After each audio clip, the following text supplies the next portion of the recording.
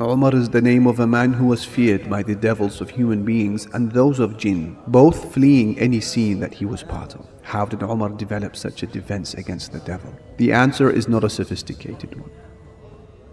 Umar would immediately seal any gaps in his life that he felt could lead to the entrance of satanic suggestions. And I share with you one such example.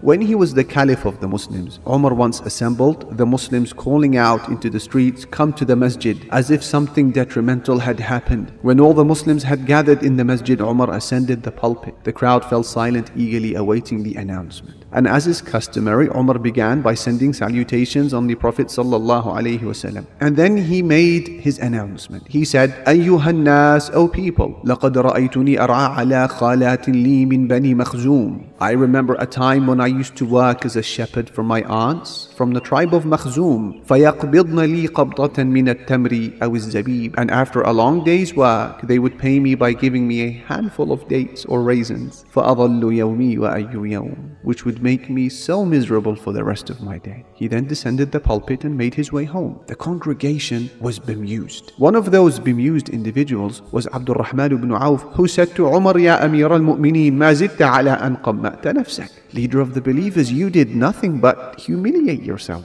And Umar's response was phenomenal. وَيْحَكَ يَا ابْنَ عَوْفٍ, woe to you, O son of Auf. إِنِّي خَلَوْتُ فَحَدَّثَتْنِي نَفْسِي, I was sat alone with myself. And then I heard myself whispering to me, "Anta Amirul Mu'mineen, you are the leader of the believers. فَمَنْ ذَا أَفْضَلْ مِنْكَ, so who can be better than you? فَأَرَدْتُ أَنْ أُعَرِّفَهَا نَفْسَهَا." And so I wanted to teach my soul a lesson. Subhanallah. Umar wasn't fooled by his very self, let alone an external whispering of a devil. Sins left unchecked grow ferociously, much like weeds. We should cut them off at their roots and at their first appearance. A simple glance can be followed by another, then an appointment, then a meeting, and finally a regrettably painful sin that weighs heavily on the back of the sinner. The further along this path a sin is allowed to traverse, the harder it is to overcome. So no matter what sin it may be it showing off, self-admiration, substance abuse, extramarital activity, prohibited financial transactions, unlimited use of the internet, abuse of the hijab, cut it off at its root, just as Umar did. When the sin is still in its infancy, when it is still a suggestion, Shaytan is weak, and so are his plots. This is certain because Allah the Creator Himself said that the plot of Shaytan is weak. He can't come to you unless you allow him to in the first instance.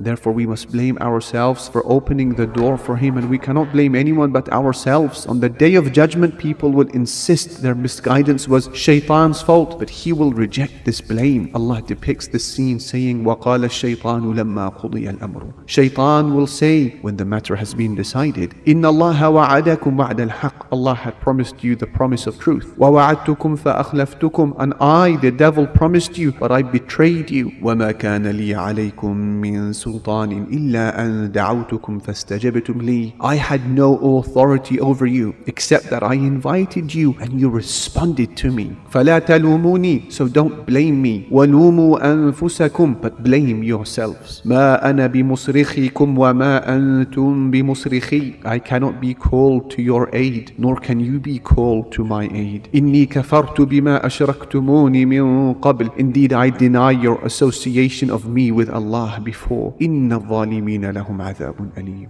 Indeed, the wrongdoers will suffer a painful punishment. So, reject the whispers of Shaytan when the sin is still an idea, when the habit is just a thought, when the obsession is still just a curiosity.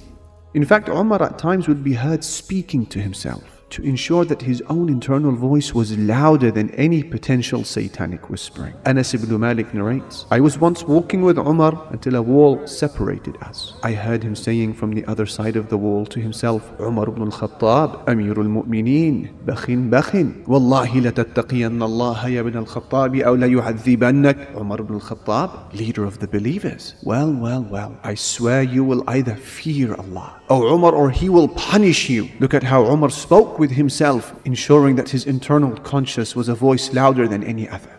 Today, many Muslims try to validate their lack of Islamic commitment with arguments that their environment is full of haram and that no one is advising them. Yet, our predecessors, as you just heard, wouldn't wait for other people's advice. They would advise themselves. And that is because Allah subhanahu wa ta'ala said, بَلِ الْإِنسَانُ عَلَى نَفْسِهِ بَصِيرًا. Man is a witness against himself. وَلَوْ أَلْقَى مَعَاذِيرًا. Even if he puts forward his excuses. The early generation of Muslims did not allow the welfare of their hereafter to be hinged on other people. They would advise themselves. And this type of self-introspection that I speak of may be achieved with, for example, an inspirational phrase hung over your desk, through listening to Islamic lectures, or through righteous friends that you keep near to yourself. It may even be through a piece of paper which you keep with you.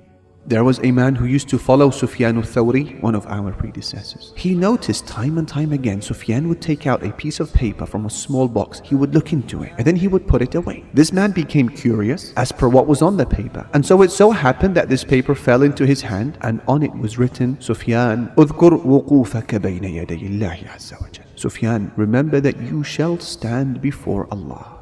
Umar would often admonish himself if he was concerned that arrogance, conceit, or a sense of self-importance was trying to creep into his heart. Despite the numerous promises of paradise, he did not allow himself to become complacent for a single moment. It was also known that he would not take part in the funeral prayer of a person who had died unless he saw Hudhayfa ibn al-Yaman praying upon him first. This was because the Prophet ﷺ had informed Hudhayfa exclusively of the hypocrites by name. On one day, a man from the hypocrites passed away, and so Hudhayfa did not pray upon him. Umar asked Hudhayfa, was he one of them? Hudhayfa said yes. Umar then said to Hudhayfa, Billahi minhum ana. I ask you in Allah's name, am I one of the hypocrites as well? Hudhayfa said to him, no, and you are the last whom I will ever inform. Umar exerted a colossal and continual effort to seal all of the possible entrances of Shaytan into his life, neutralizing every attack. And we are similarly aware of Shaytan's particular entrances into our own lives. We must identify those entrances, lock those doors once and for all, and throw away the key.